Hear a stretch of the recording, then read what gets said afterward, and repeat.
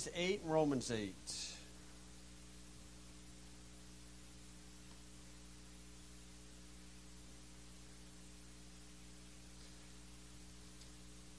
Okay, Ecclesiastes 8 verse 12. This is Solomon telling us that if you're trying to figure out the work of God in your life or on the earth, you might as well give up, because you're not going to figure it out.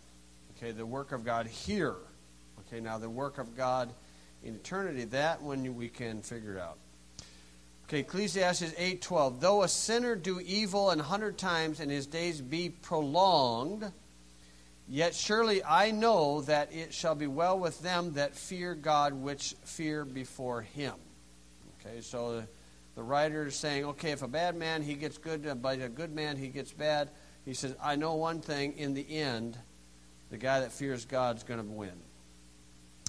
But it shall not be well with the wicked, neither shall he prolong his days, which are a shadow, because he feareth not before God. There is a vanity which is done upon the earth, that there be just men unto whom it happeneth according to the work of the wicked. Again, there be wicked men to whom it happeneth according to the work of the righteous. I said that this is also vanity. Okay, so this is like the age-old question, why do good people suffer? 15, then I commended mirth, and because a man hath no better thing under the sun than to eat and to drink and to be merry, for that shall abide with him of all of his labor, the days of his life, which God giveth him under the sun.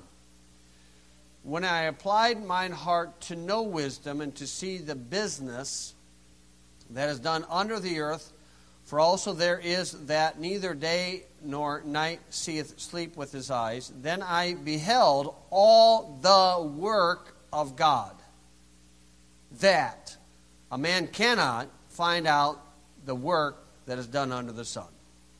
Okay, trying to limit life to under the sun.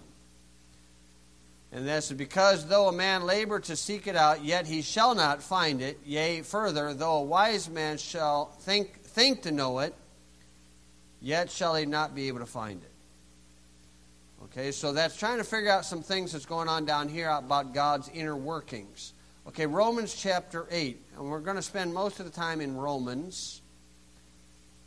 Paul's epistle to the Romans. And after 8 chapters, he draws a conclusion. And this conclusion is verse 37. And the conclusion will be a threefold victory for the believer. Now, not a threefold victory of the believer. Actually, we're not doing anything to get the victory. It's a victory that God has available for the believer. Romans 8:37. Nay, in all things we are more than conquerors through him that loved us.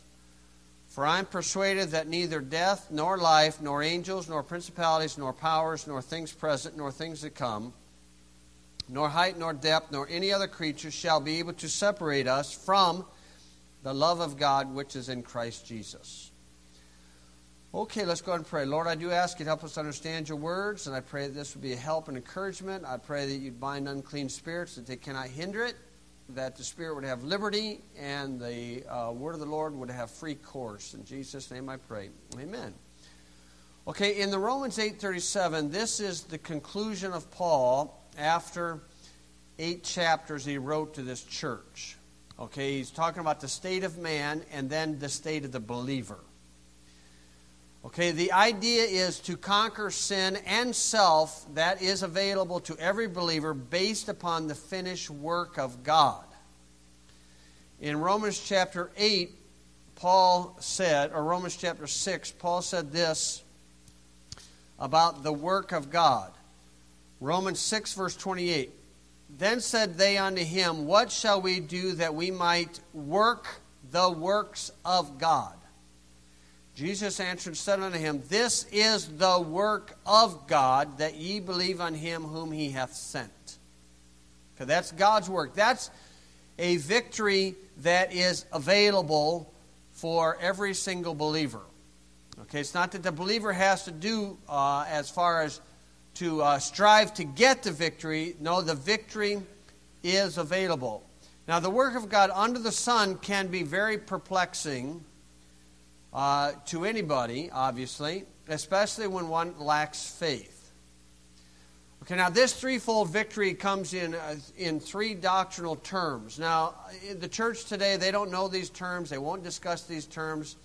Anything more than 5 letters is really outside of their vocabulary nowadays in the church. Okay, these are terms that end in I-O-N. They're doctrinal terms. Justification is one, sanctification is one, and glorification is one. And then you have other ones, propitiation, redemption, things like that. But all three of these are victories that are available to every believer. Justification, sanctification, and glorification in that order. Okay, justification is a legal decree of a judge. You see the word justification is a jury, a judge, judgment. Okay, and to adjure somebody, things like that. A justification it's a legal decree when the eternal judge declares somebody free of sin. It's a decree. Okay, like at birth, your name's written in life. Okay, the book of life, probably. Okay, as far as that goes. And then with that idea, God starts keeping accounts and records in heaven. And then when we get to the age of accountability, or we know good from evil, then he starts giving on our account all our sins. Justification is God taking that account and cleaning it out. It's like hitting Control-A, highlighting them all, delete, they're gone.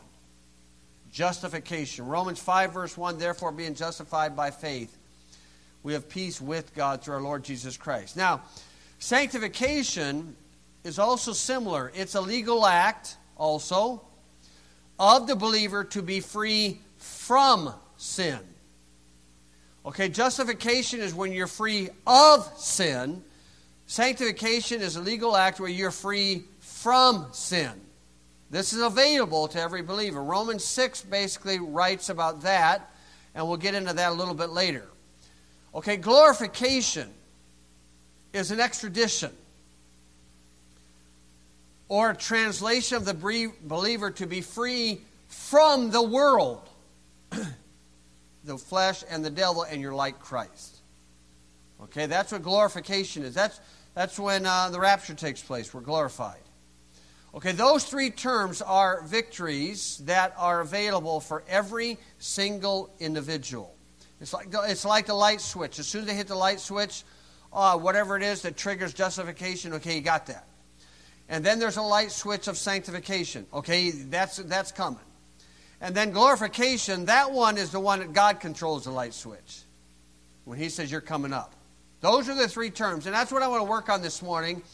It's a threefold victory of the believer that is available to everybody. Okay, the first thought is this, Romans, the book of Romans. So if you're in Romans, we'll start kind of skim down through there. Romans reveals the victory provided for the sinner by faith in the Savior. Okay, that's what's provided. Okay, in Romans 8, you'll see in verse 18, Romans 1:18, the wrath of God. Okay, the sinful man is under the wrath of God. He's under that wrath. Now, it starts in Romans 1:18, this runs all the way through chapter 3, verse 19, where you see the conclusion in chapter 3, verse 19.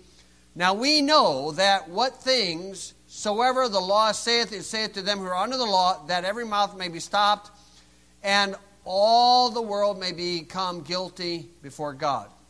Okay, so that's where man is, right there. Now, if you go backwards, chapter 1, if you're in 18, go backwards to verse 1 or verse 16, you'll see what's offered. Okay, he says, for I am not ashamed of the gospel of Christ, for it is the power of God unto salvation to everyone that believeth, to the Jew first and also to the Greek. Okay, so there's salvation. Notice salvation is based upon belief. Justification. The trigger, the light switch, is belief in Jesus Christ. And then it says, for therein is the righteousness of God revealed from faith to faith, as it is written, the just shall live by faith. So this is dealing with life after justification. So in verse 17, we're dealing with sanctification. Now, what is faith to faith? Is that Old Testament, New Testament? Don't really know. It appears to me that from faith, justification by faith, to sanctification by faith. Okay, where both of them are dealing with our lives on the earth, where glorification is God empowering us. So the portion where we're at is from faith, justification, to faith, sanctification, then we live by faith. Okay, faith provides justification to faith, which provides sanctification. That's what's available to us. Okay, 1:18, wrath, that's bad. Chapter 3, verse 19, guilty.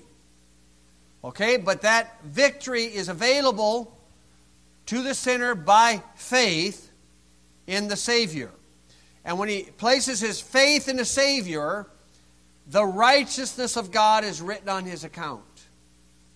Okay, chapter 3, verse 20, after the guilty, he offers this victory. Therefore, by the deeds of the law, there shall no flesh be justified in his sight. For by the law is the knowledge of sin. So there's the offering.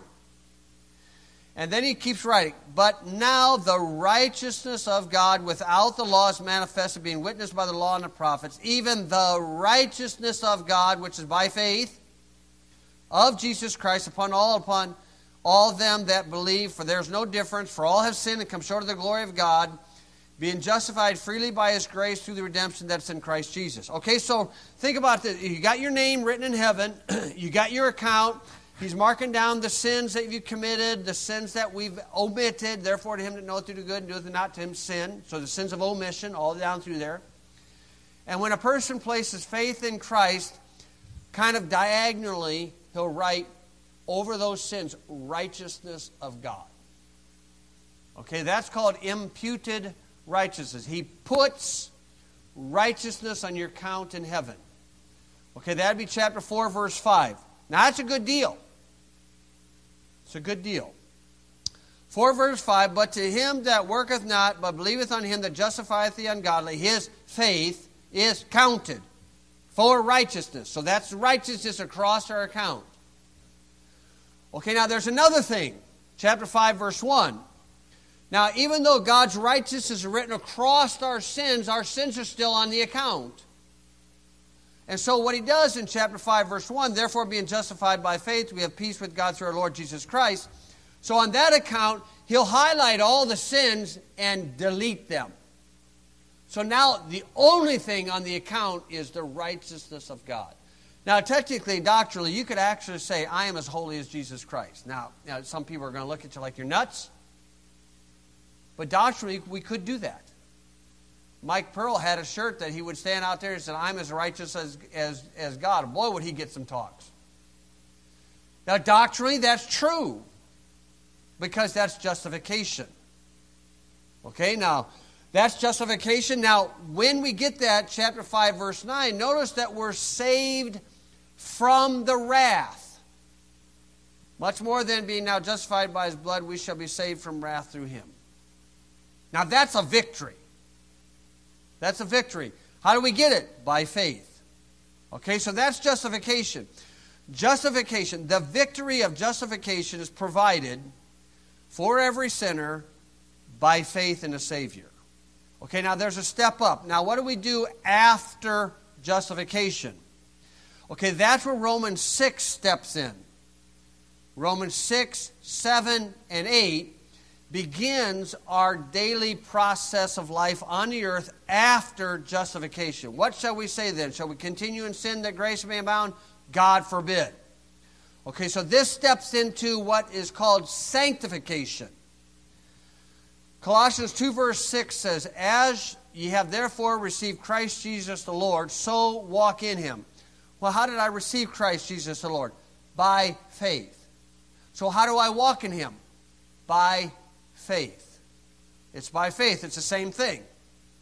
That's where sanctification. Now, Romans reveals there's a victory provided for us for the saint by faith in what? The Scriptures. It's by faith in what this book says. Why? That's what the Holy Ghost uses to sanctify us, to clean us up. That's what it is. Basically, this is a twofold application where you believe in the Savior, you receive forgiveness. You believe in the Scriptures, you receive freedom from sin. Both of those are available to the believer. If you would look in Acts 20, verse 32, to verify that sanctification, the light switch for sanctification is faith. That's the light switch. It's believing what the Bible actually says happened to you at the moment you got saved. Justification is what God has done for you and I. Sanctification is what God has done to you and I, the saved individual. Acts 20:32. Now, brethren, I commend you to God that the word of His grace, which is able to build you up and to give you an inheritance among them, all them that are, or which are sanctified. Okay, that's a step up. Chapter 26, verse 18. This is the one that shows that it starts by faith. 26:18. This is the light switch that God, it allows the power of God to go through us to say no to sin, to walk away from it. Okay, or to do some things that He wants us to do. Acts 26:18. To open their eyes, to turn them from darkness to light, from the power of Satan unto God, that they may receive forgiveness of sins. That's what God has done for us, for the believer. And inheritance among them which are sanctified by faith that is in me. That's what He's done to the believer. That's where the freedom steps in. And ye shall know the truth, and the truth shall make you free. Person says, well, I can't help myself. Oh, yeah, you can. Yeah, you can. The victory is available. It's available to every one of us. The Spirit of God uses the Word of God to sanctify us. John 17:17 is the great prayer that Jesus prays for every believer. You know, if you get a little note from somebody and say, I'm praying for you, that's an encouragement. Okay, but John 17 is the Lord Jesus' text message that He's praying for you. What is He praying for? John 17:17. Sanctify them through thy truth, thy word is truth. See, that's how we get cleaned up, by the Word of God.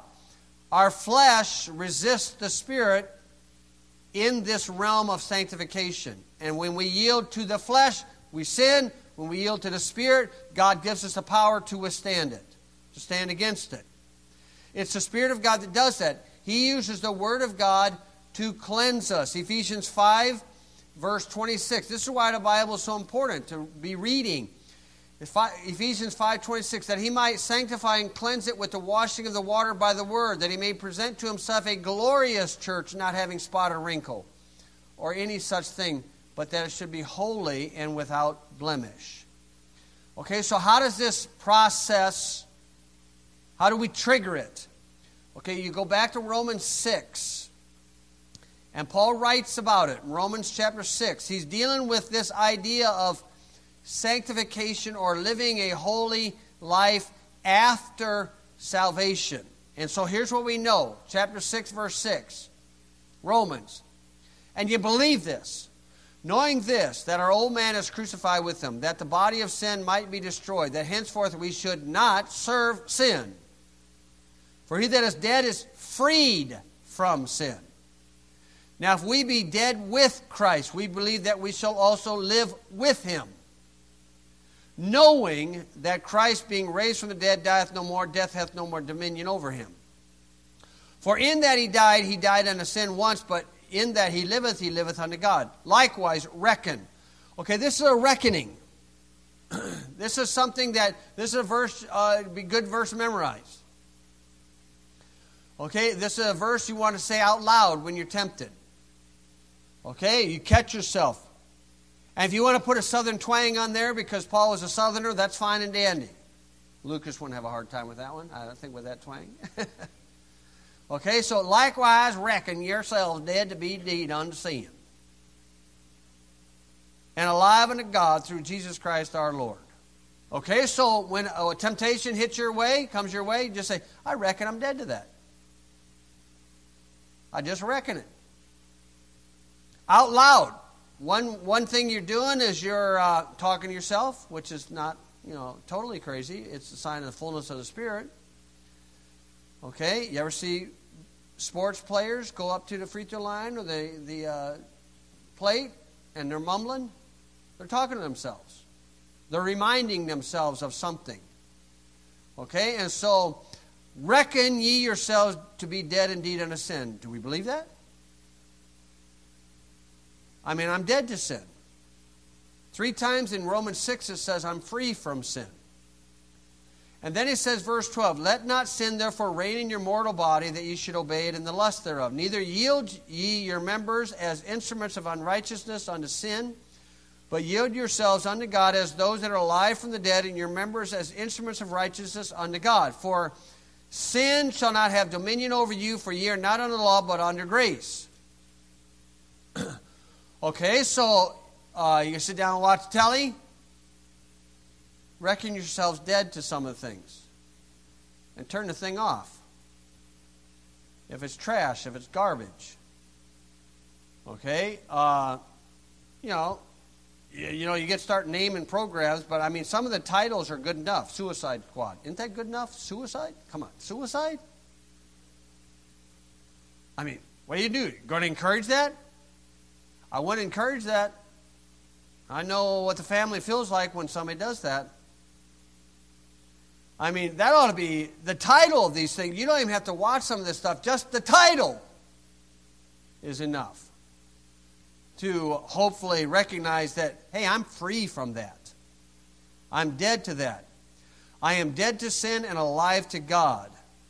And when a person recognizes that I'm dead to that, then God will give you a power that's higher than the sin, and then you can resist it. Now, that's Romans 6. Now, Romans 7, he goes through the struggles that he has, back and forth, back and forth, back and forth, because that's the struggles we all have. Now, if you would, look at 1 Corinthians chapter 6. Okay, now this is the sanctification process. Okay, even though it's a declared, decreed, it's a victory that God has available to us, it is our obligation to hit the light switch. Believe it. You say, how does it work? I don't know how it works. I just know it works. 1 Corinthians 6, verse 9. Now, this is a passage that a lot of the born again and againers try to show you that somebody can get unsaved. But that's not the question is, know ye not that the unrighteous shall not inherit the kingdom of God? Okay, the question is unrighteous or unsaved people. That's the question. And the answer is, be not deceived, neither fornicators. Now, a saved person can commit that sin, but God says he's not a fornicator. He's not in the sin. He's in Christ. And then it says, nor idolaters, nor adulterers, nor effeminate. That's a big one of our age. Nor effeminate. Nor abusers of themselves with mankind. That's a big one of our age. Nor thieves, nor covetous, nor drunkards, nor revilers, nor extortioners shall inherit the kingdom of God. And such were some of you Corinthians. Some of you were these things, these people. But ye are washed, but ye are sanctified, but ye are justified in the name of the Lord Jesus by the Spirit of our God. It's the Spirit of God that does it. Okay, so Romans reveals at the beginning that the victory that's offered is justification by believing in the Savior. In Romans 6 and 7 and the beginning part of 8, Paul revealed here that there's a victory offered of sanctification to the believer who believes in the Scriptures themselves and yields to the Spirit to help us clean our lives up. Now, Romans 8, about verse 16, he takes it a step up. Okay, some other areas. Because The Bible says that, yea, all that live godly in Christ Jesus shall suffer persecution. So there's going to be some suffering coming to the believer, and what is our response going to be? That's where he's picking up in verse 16. Where in verse 16 it says, the Spirit itself beareth witness with our spirit that we are the children of God. So don't doubt that. And if children, then heirs of God and joint heirs with Christ, if so be that we suffer with him, that we may be also glorified together. For I reckon, there's that reckoning. For I reckon that the sufferings of this present time are not worthy to be compared with the glory which shall be revealed in us. So now the word glory is being shown here. And he's heading this towards glorification. Okay, and this is where we have the redemption of our body. At the moment you got justified, your soul and spirit are redeemed. But our body is still our hang-up. Glorification is when the body is redeemed. Chapter 8, verse 23, you see at the end, waiting for the adoption, to wit, the redemption of our body. That's what's called glorification. If you drop down to verse 29, you'll see that he lays it out for us. Glorification is the extradition or translation of the believer to be free from the world. And the reason why I'd say the Lord does it in a moment and twinkling of an eye, because if he did it real slow, some people would throw a hook down and try to keep back down here. And so he's got to do it so fast. Now in verse 28, pretty well-known verse, we know that all things work together for good to them that love God, to them who are the called according to his purpose. Okay, pretty well-known verse. But the context of this, verse 28, is glorification. That's at the judgment seat. I guarantee it, at the judgment seat, we all will wish at that time we suffered more. I guarantee it. I don't wish that now. I don't wish that in this life. But at the judgment seat, I don't want to be in the same line as Richard Wurmbrand. I want to be down away from him. I want to be down away from somebody who God chose them to be paralyzed, neck down, and live out their Christian life in a bed. Tremendous suffering. Amazing. I don't want to be in line by that person. I want to be in the line where somebody suffered, maybe they got a paper cut. Maybe the air conditioner went out. Okay, that's the line I want to be in. Okay, but the idea, he's bringing it up to suffering. Okay, the redemption of our body. Now notice in verse 29, now our dear folks down in DeMott, they have a hard time with predestination. They've got it all confused. Okay, where verse 29, this is the first occurrence of the word. It's only found 4 times.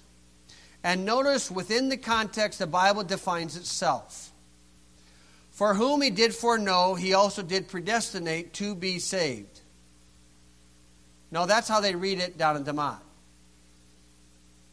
For whom he did foreknow, he did also predestinate to be conformed to the image of his Son, that he might be the firstborn among many brethren. Moreover, whom he did predestinate, them he also called, and whom he called, them he also justified, and whom he justified, them he also glorified. Notice he skipped one. Of the 3, he skipped sanctification. And the reason why that's skipped is the promise is, Jesus Christ promised that if you are born again, you will see the kingdom of God. If you are born again, you will enter the kingdom of God. He did not promise an inheritance. That is a part of sanctification. That's that different part. He promised that if you are justified, you will be glorified. What is being glorified? Verse 29, you will be conformed to the image of Jesus Christ. Predestination doesn't deal with justification. It deals with glorification. You see, where the Calvinists will say, God in heaven is saying, eeny, meeny, miny, mo, you can stay and you can go. Okay, where they limit it to justification. But in the context, it's somebody who is already justified they are predestinated to be like Jesus Christ. Okay, predestinated, predestination, forehand destination. Okay, we of our free will chose to buy a train ticket for Lindsay to go see Ashley. Okay, so we chose to buy this ticket. Now she is predestinated to go to Rochester, New York. The destination is New York. She's not there yet, so it's predestinated, but we bought the ticket. Justification is a person exercising their free will to receive Jesus Christ. Because they got that ticket in Jesus Christ, now they're going to be like Him someday. Now, it would be good if we work toward that here on earth through the sanctification process, so it's not such a shock treatment when we get to heaven.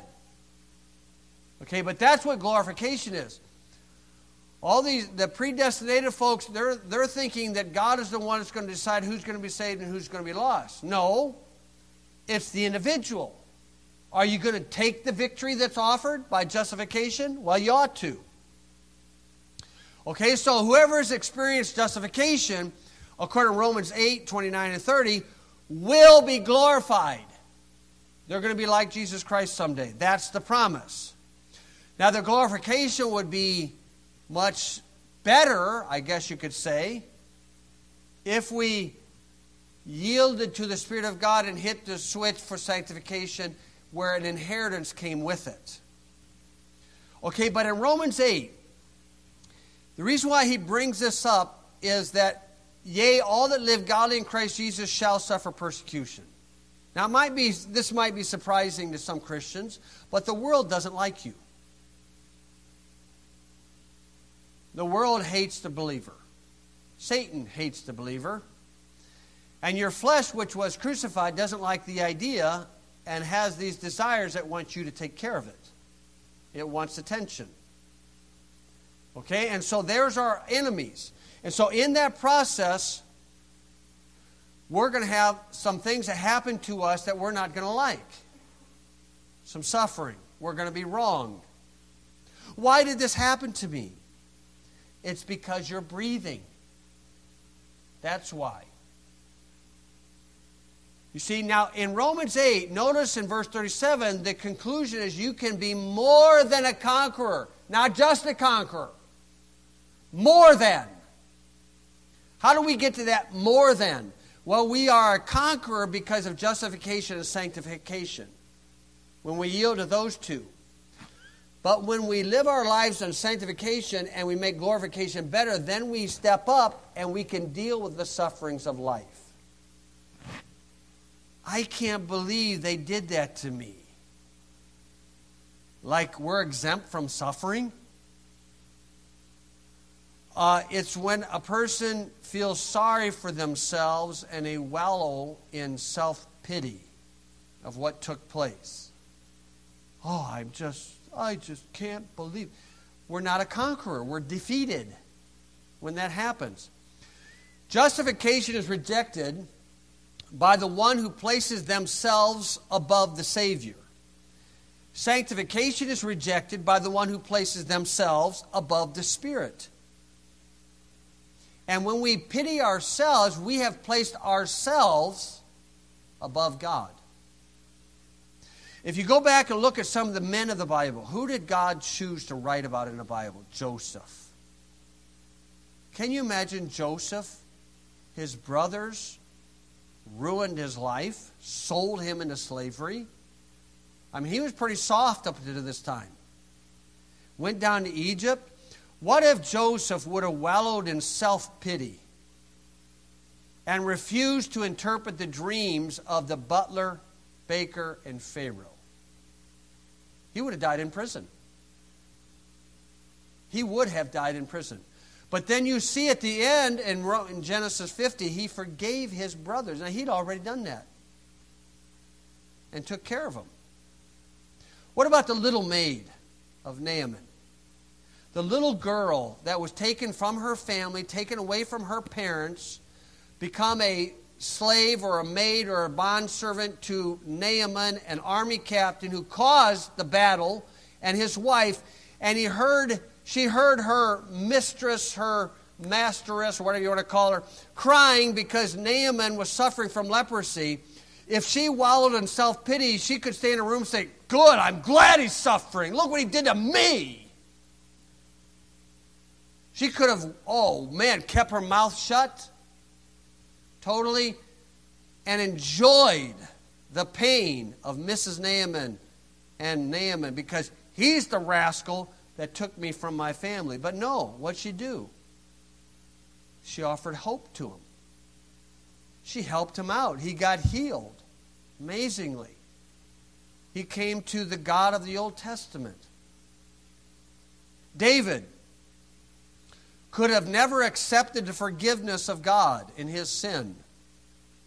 And the murder of Uriah, as Bathsheba's grandfather took it to the grave and committed treason against David, and then subsequently died.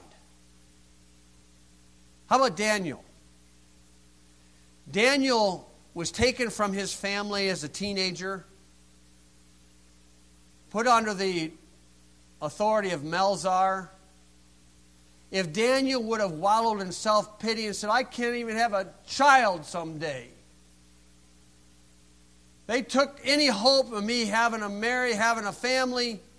They ruined my life, and I'm mad at them. And then when Melzar came along and said the king had a dream and he wants to know an answer, he would have said, no way, I ain't going to do that. I hate them for what they did to me. He would have died in the death sentence in Daniel 2. We would not even have Daniel 3, 4, 5, 6, 7, 8, up to 12. He stepped out of that.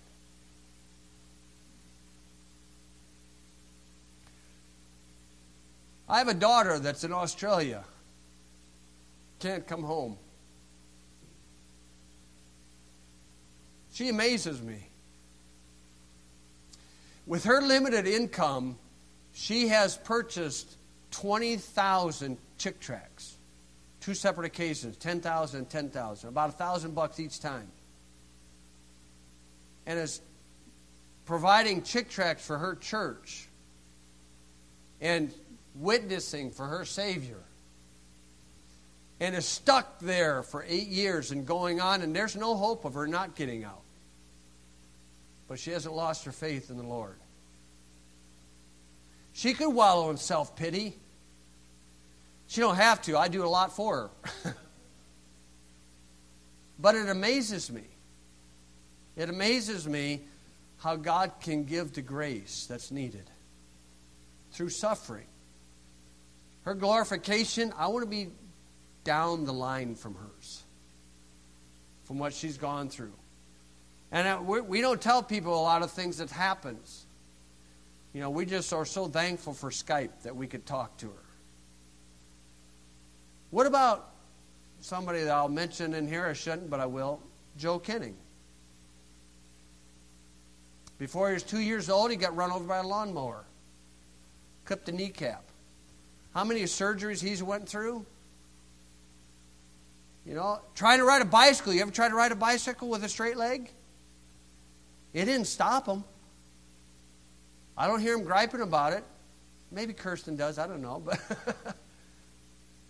But it doesn't slow him down. He's on the basketball court with us. I mean, you got to admire that. I mean, he could wallow in self-pity, be mad at God. And what would happen? Only he will be living in his bitterness. You see, this Romans 8 thing where we can be more than a conqueror. We could step up higher than a conqueror because of this victory God has allowed for us. The believer has been given the victory of justification and sanctification as a conqueror.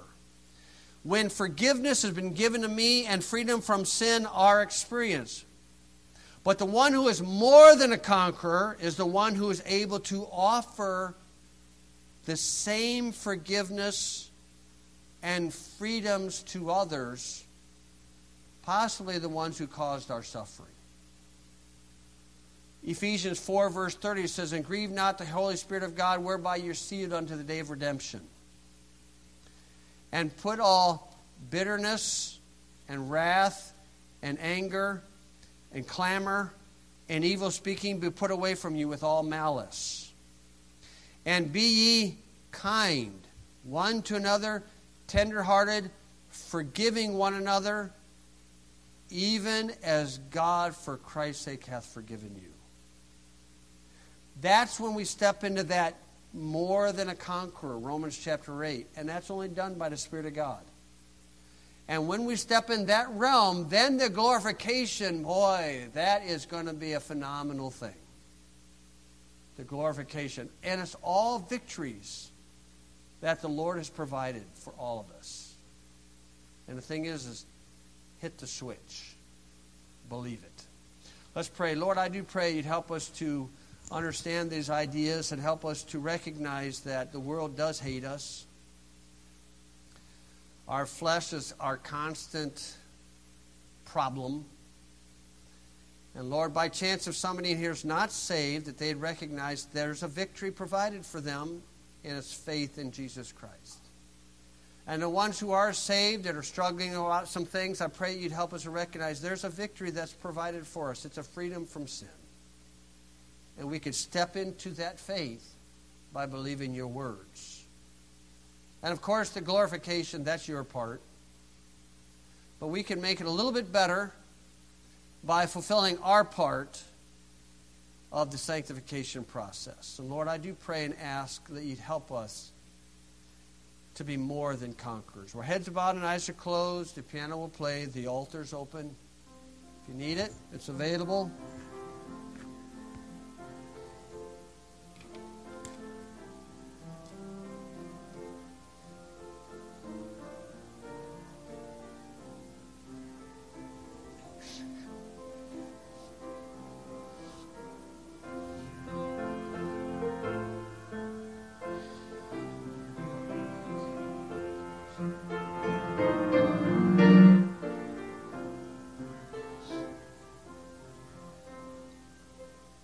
Lord, I do pray you'd help us to see the great victories that are offered to us. And I pray you'd help us to believe them and access the faith.